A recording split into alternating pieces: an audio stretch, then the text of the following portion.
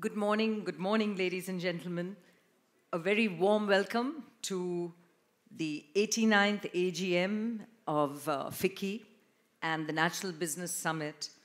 And I do hope what will be a very interesting 45 minutes on the economy.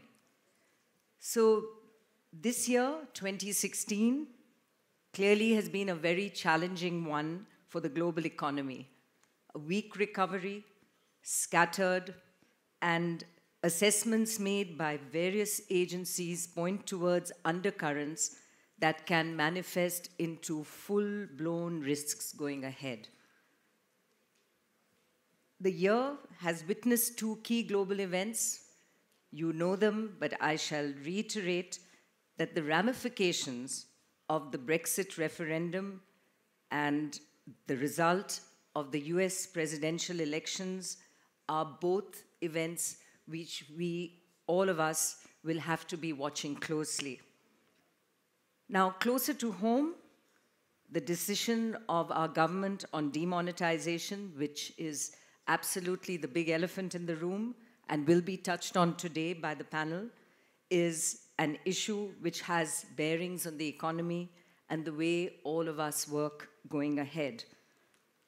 In fact, November 8th night, when all these events happened and unfolded, I was in Berlin for a big event, and one of the leading economists in the world opened it by saying that two large democracies in the course of that night had gone from black to white.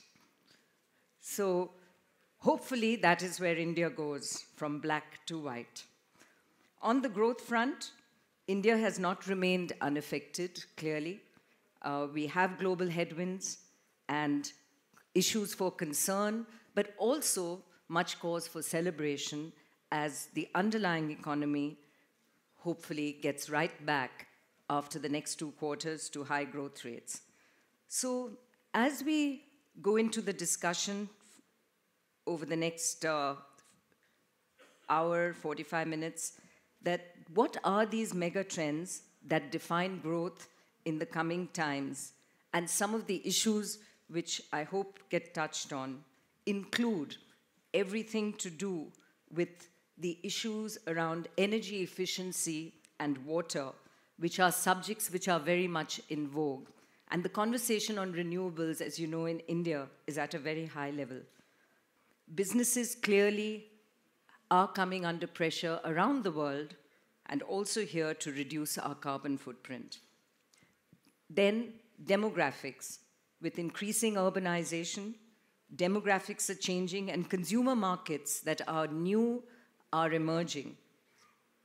A third big trend, technology and innovation, are disrupting the way we go about our lives.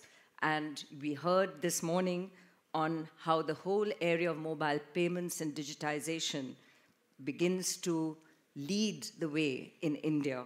But it's not just India. All around the world, these are very big trends.